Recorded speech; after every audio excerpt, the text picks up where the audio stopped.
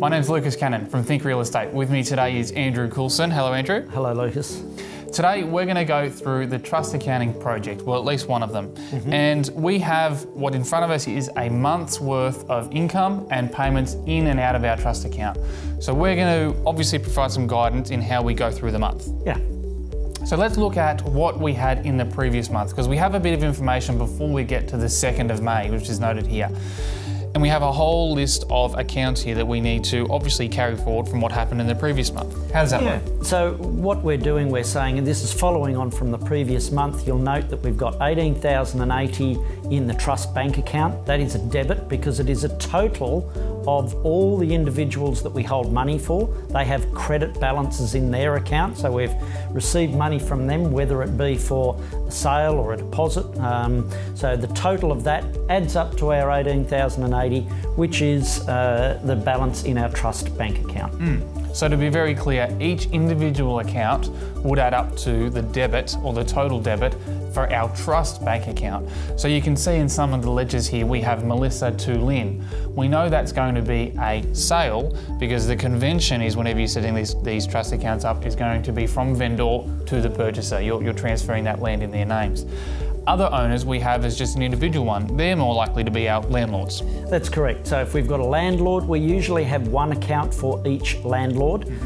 If that landlord had other properties, you might, like 2 blocks of units, you might set up an account for each block of units, but each landlord traditionally gets their own unique identifying number, and you can see those down the left-hand side of the page.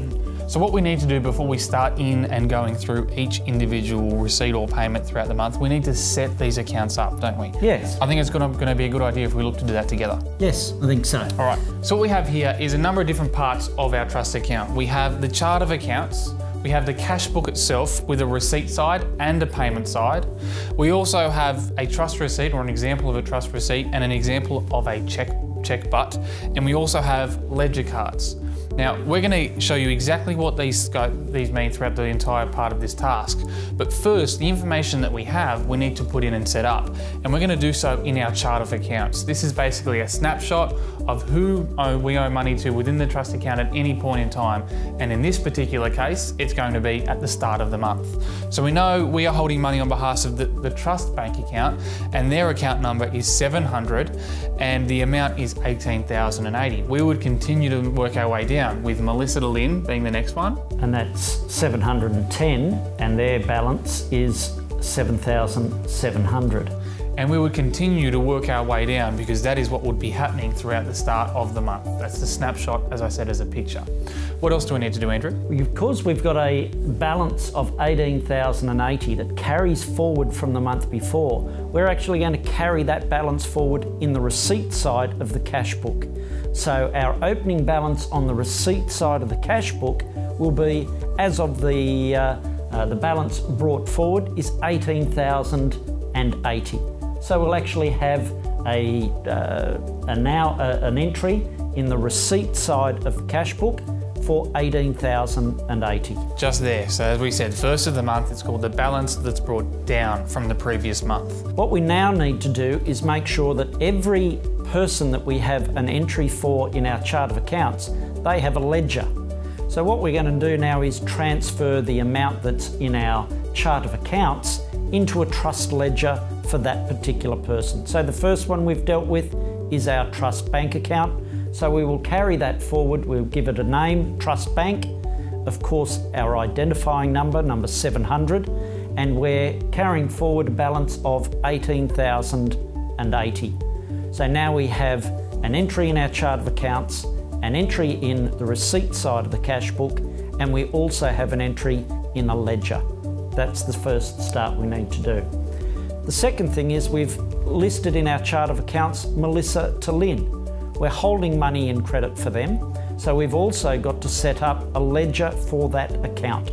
So again, our next ledger card on that assessment is going to list Melissa to Lynn, number 710, and again, we're carrying forward a balance of 7,700 as per Lucas's diagram. As we can see here, and we would continue to do this. We would work out our whole chart of accounts at that snapshot, and we would create a separate ledger card for each individual account that we have listed there. And we would do the same thing, keep bringing that balance down so that obviously the accounts have the correct amount in them. So before we actually start into looking at what transactions, we're actually going to have 7 accounts listed in our chart of accounts. We're going to have 7 separate ledger cards, and we're going to have that opening balance in the receipt side of the cash book of $18,080. Now we can get started in the assessment. So the first part of this task is that we are receiving a deposit. So whenever we receive any sort of money, it is going to be on the receipt side of the cash book. If we're ever paying any money out of the payment side, obviously that's going to go from the payment side. Now, really simple and really easy. Whenever you receive a money, you must provide a trust receipt. We must have a copy as well. Whenever we pay any money out, that obviously needs to be accompanied with a check or an EFT payment with some sort of record of what money there's left our trust account at the very same time. So the first deposit is from? It's from a chap called Mr. Austin. He is purchasing a property from Harvey. So the first thing we need to do, because this is a new separate account, the first thing we would do is give a receipt. Then we will mention, after we've completed writing a receipt for Austin for $74,000, we'll then write that into the receipt side of the cash book so that we have a record of that money going in there. How much? $74,000. Now, the thing that we notice in our cash book, there is something called an LF, the ledger folio. That number is the number taken from our chart of accounts. Our chart of accounts that we've already set up last month does not have an account for Harvey's sale to Austin. So we need to create a new entry in our chart of accounts, giving them number 770 and writing that Harvey to Austin into our chart of accounts. That ledger folio number is then recorded in both the receipt and the receipt side of the cash book. And after we've written something in our cash book, we now create a new ledger for Harvey to Austin with a credit that we've received for $74,000. So what we have here is the trust receipt. We know what the receipt number should be because it says it in our example. It says we need to carry it on. So Andrew, that is? 103. 103 is our receipt number. We've got a date, the amount, who's it received from, who's it received for, the property itself. Is 50 Park Street, Cogra. And what we also have then is, we haven't created a ledger here, but we know we will have needed to with the account number being 770. But we are now going to be able to put this in our receipt side of our cash book. So again, a lot of the details are mirrored here. So the 2nd of the 5th, the receipt number is 103. The type is a check. We are receiving from Harvey on the account of Austin to Harvey, which we have created a new ledger. And the link forward number is going to be the link between this and our cash book itself. So that is going to then be 770. The transaction is a deposit. The amount was $74,000. And now in the receipt side, you're also going to have an extra column saying bank. So if there were more than one transactions in that day, you would keep the date the same and put the new transaction in and then accumulate what was put into the bank at that one point. In this particular case, there's only one transaction on the day. So all we have to do is simply put $74,000 just there. The second part of that transaction is to invest the deposit with the bank. You'll note it says that we made special arrangements for the cheque to be cleared, and now we're going to draw a cheque out of our trust account and give it to our investment bank and invest that money. The interest that we earn will be divided between both parties. So again, if we're going to draw money out of our cheque account, we need to draw a cheque. So your first task here will be to draw a cheque to the investment bank of your choice for the amount of $74,000. So This is an interesting situation and one of the more difficult ones. Because our trust account doesn't earn interest, they're asking us to put it into an account that does. So we're bringing it in on the same day and also coming out in the same day. Now, in real life situation, more than likely there might be a couple of days difference for the money to actually hit our trust account and then to be invested. But in this particular scenario, we're going to say it's the same day. So what we're going to do is write a check butt here on the date that's noted down here, the 2nd of the 5th. It's going to be payable to a bank. So perhaps it's the Commonwealth Bank of Australia, which I've noted down here, CBA. The purpose is going to be that we're going to be investing the deposit. The property, as we know, is 50 Park Street in Cogra. The account is going to be Austin to Harvey, and the amount is $74,000, obviously. Now, the check number, or could be the EFT number, in this case it's the check number, it's going to start at 709. Now, we know this because that's what the instructions are. Our last check at the end of last month would have been 708, so now we need to start from 709. Now we have a record, or that check butt, it also then needs to go into our cash book on the payment side. So as you can see here, the date being the 2nd of the 5th, the check number 709 is there, the payee is CBA, or the Commonwealth Bank, and again all these details are just transferred here. It's on the account of Austin to Harvey. The ledger folio is 770, which, as we know, that was the account we created, the very next one, and the transaction is we're investing the deposit for $74,000. So as you can see, it's come in, we've receipted it, it's in our cash side, it's in our receipt side, it's come out with a check butt, it's gone out on the payment side as well.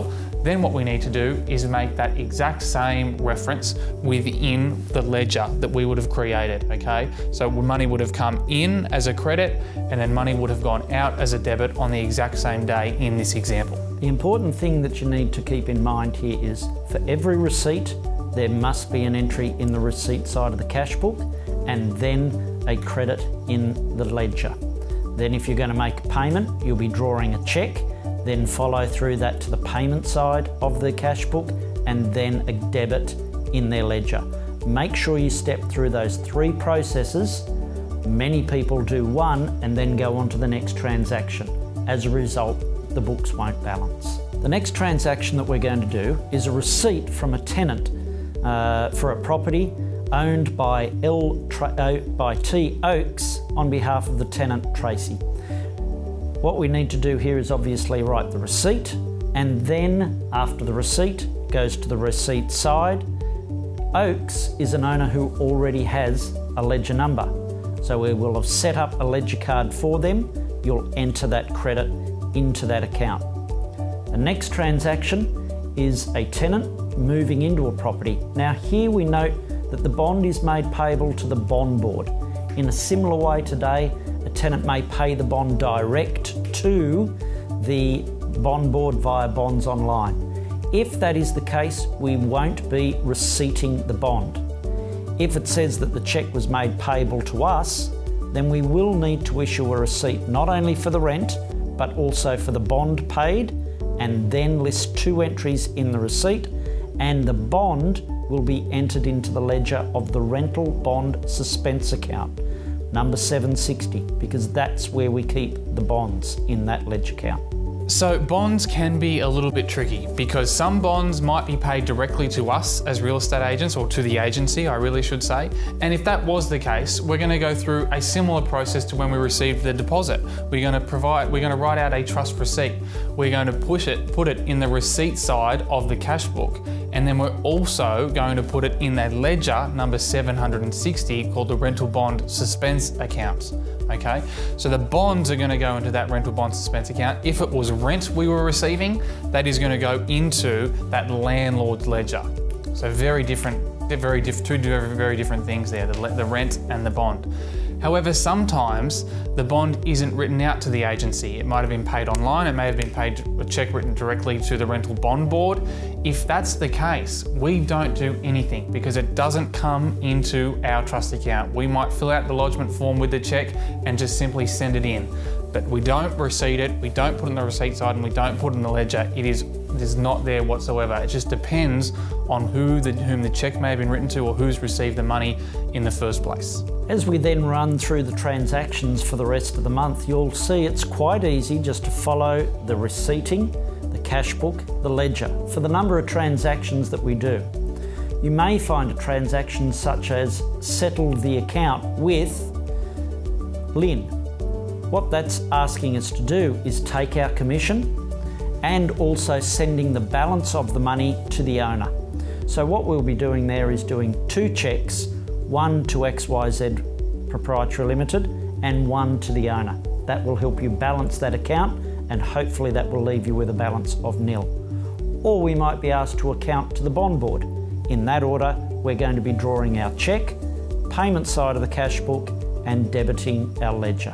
So now that we've set up the trust accounts with each other, we hope that helps you in terms of getting through this month. So now you just need to go through in date order whether there's money coming in or whether it's coming out, and you just need to do the simple steps. If it's money coming in, you need to have a trust receipt, it needs to be on the receipt side, and you obviously need to put it as a credit in the ledger. If there's money coming out, you need to do a check but, you need to go on the payment side, and it's a debit in the ledger.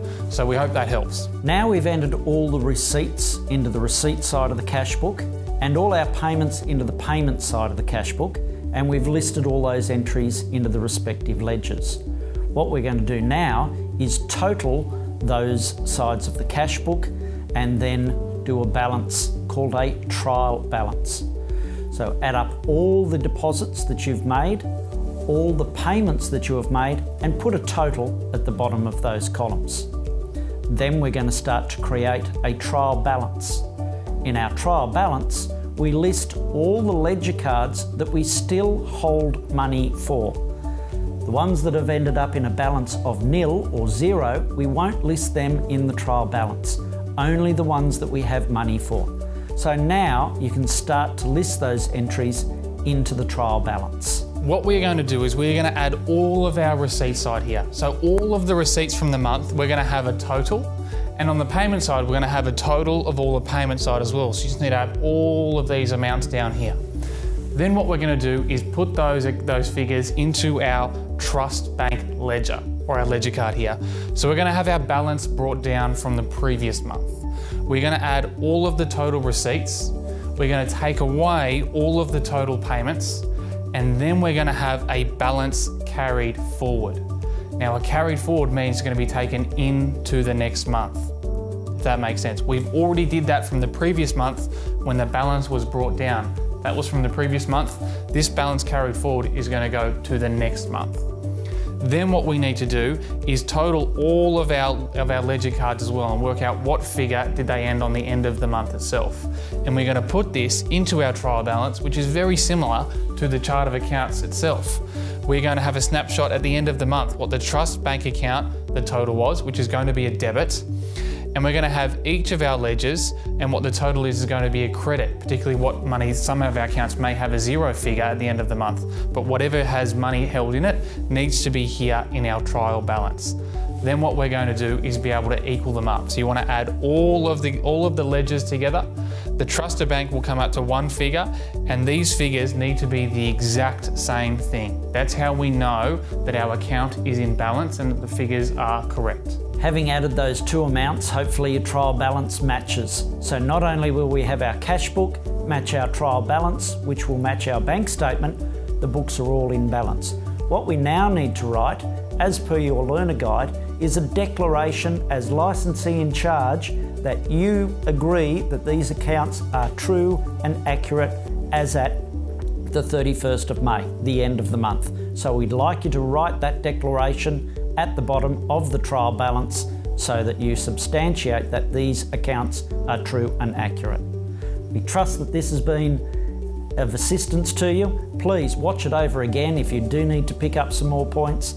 I hope they have helped.